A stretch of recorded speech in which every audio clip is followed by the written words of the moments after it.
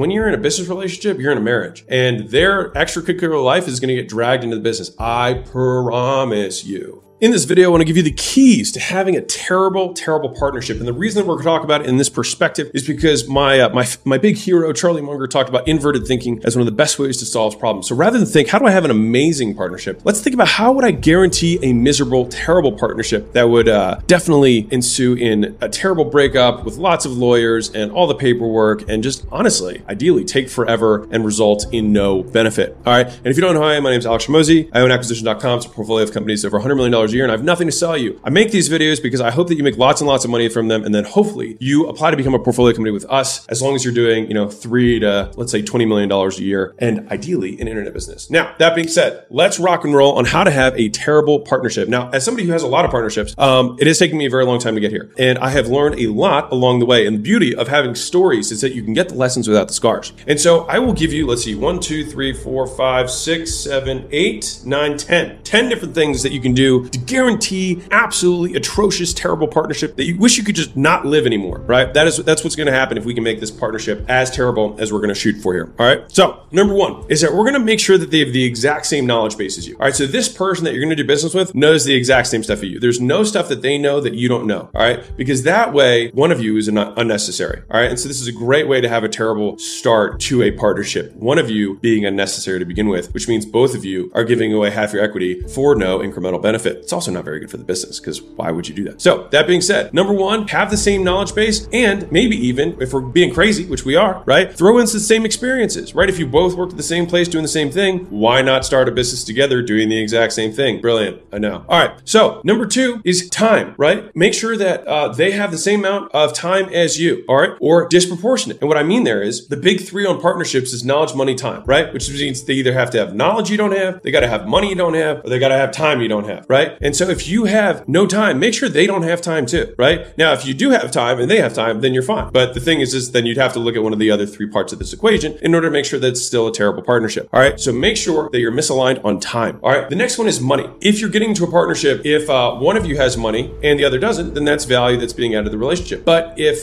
you're going to partner with somebody and they don't have money that you don't have, and they don't have knowledge that you don't have, and they don't have time that you don't have, then why would you do the partnership? I don't know. But it is a great way to have a terrible partnership, which is what the purpose of this video is. Now, that being said, let's say that somehow we still figured out a way that we got in a relationship where one of us didn't have the knowledge, didn't have the time, or didn't have the money that the other person had, and we got together. Okay, cool. There's still more ways that we can torpedo this thing. Just wait, buckle up. So the next one is that we can make sure that we have different expectations of one another and the business. All right. So it's like, hey, what do I expect you to do? What do you expect me to do? Right. And those expectations, we want to make sure, and this is number 5, is that there's no agreements. We don't record it anywhere. We don't write it down. We do it on a handshake because we're old school. Yeah. Great way to have a terrible business relationship. And the reason that people don't want to do that is because usually they don't want to have the hard conversations. All right. They don't want to say, what happens if this goes wrong? Right. And like, what do you expect? You really expect me to take the trash out every day? Like, they want to have this unspoken expectation. You have unspoken expectations of you and what's going to be magical, where you don't actually have to have hard conversations with people. And if you can't have a hard conversation with a partner before you're even doing business, before you are even married, before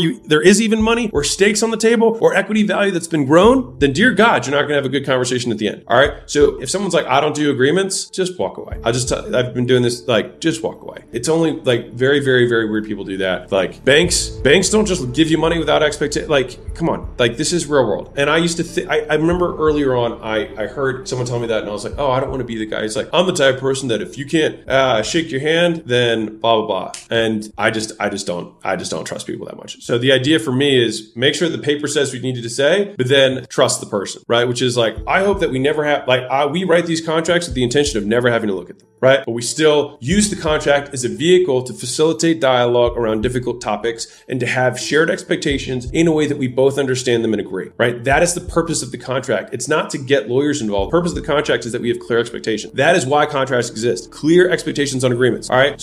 Small ebook, big impact, the wealth tree. The only 4 ways that will make you financially free forever. Download it here for free.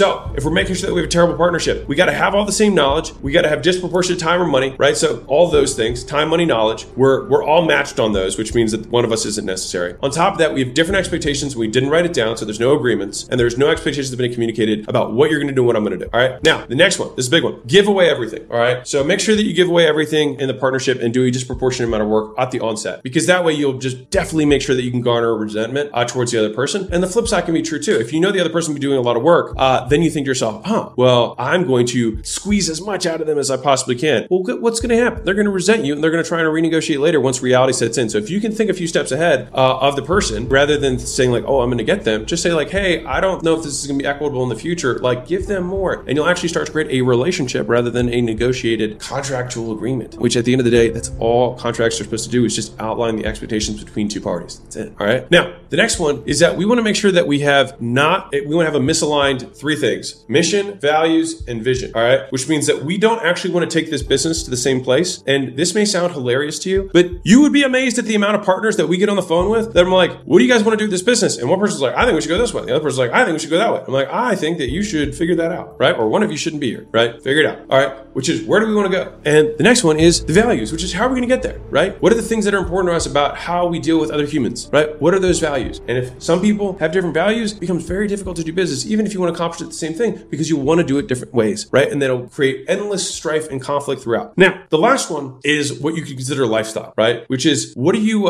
similar interests, lifestyle? It's very difficult to do business with somebody if you're a Dave Ramsey saver and you live far below your means, and you're doing business with somebody who lives far above their means and goes into debt all the time. Because the thing is when you're in a business relationship, you're in a marriage, and their extracurricular life is going to get dragged into the business. I promise you, it is going to get dragged in, right? And so you've got to look, just like you marry the girl, you marry the family, that whole thing. It's the same thing with business. If like they've got all this crazy stuff going on in their personal life, it's a great way to guarantee that stuff is going to trickle into your business. And the thing is if you have an unreliable partner, it creates an unreliable relationship, which creates an unreliable business. And so it's a great way to have a terrible partnership. All right. And so when we're thinking about partners, big picture, I give you two frameworks and then some in-betweens. So framework one is that they got to have knowledge, money, or time that you don't have. If both of you have the exact same experience, knowledge, time, and money, one of you isn't required. I know, crazy. The thing is just because you need something, for example, if I need an accountant for business, doesn't mean I have to partner with my accountant. It just means I have to pay them for services. So just because you have a need doesn't mean they have to have equity. All right. So big aha moment here. If you're like, well, I don't know how to do that, and he does. It's like, well, can you pay someone to do it? Like, equity is the most expensive thing that you give up in a relationship. So you want to make sure, if you especially want to build something big, that you're giving away equity to people who are going to really drive the growth. And you have to see this thing 10 years in the future, which no one thinks 10 years in the future anyways, which is why everyone's small. Okay. So boom. So knowledge, money, time, you got to check those boxes, make sure that you're aligned there. Next one is expectations agreements. All right. Make sure that they're equitable, make sure that they're well understood, and making sure that they're documented, right? If you do those things, then it's it's much less likely that you're going to have a terrible partnership. You can still have one, but it's much less likely. All right. And the point of this video is to guarantee a terrible partnership. All right. Now, the next big framework is that mission, values, and similar interests, it actually works the same way in marriages as it does in partnerships. And to be real, it's very similar. So you got to make sure that you want to do the same thing with the business big picture. You got to make sure you want to do it the same way, right? And then you got to have similar interests and lifestyles, right? Which is making sure that they don't have a messy life, which is you want to be proud to associate with the other person that you're doing business with. And I'm saying proud, not okay with, but proud to associate with them. You want other people to meet them just like you want to meet, the girl meets the parents. You want to be proud to present this person, not like, crap, right? Big picture, great ways to guarantee a terrible partnership is if you do all those things. All right. So on the flip side, make sure that they have time, money, and knowledge that you don't have, right? Either they got money you don't have, they got time you don't have, or they have knowledge you don't have, or experience, right? So they can bring something to the table that you don't already have. So one of you or both of you are required, and that the company grows based on the shared skill sets that both of you have. All right. You want to make sure that you set expectations, that you document them, and then you make sure that they're equitable. All right. Because if you do that, then it's very unlikely that you're going to fail. All right. And the next one is that you want to make sure that there's aligned mission, values, and similar interests. You want to deal with the types of people who see the world the same way as you, have the biggest long-term goals, and they want to do the process of getting from where you are to where you want to go the same way you do. And the easiest litmus test is, if you present both of you with the same data, would you make the same decision? If the answer is yes, then you'll have far less conflict in your partnership over the long haul. And so the idea is, can I find people who have complementary skill sets, but aligned mission, values, and interests? And if you can do that, you can make room for a magical rather than terrible partnership. All right.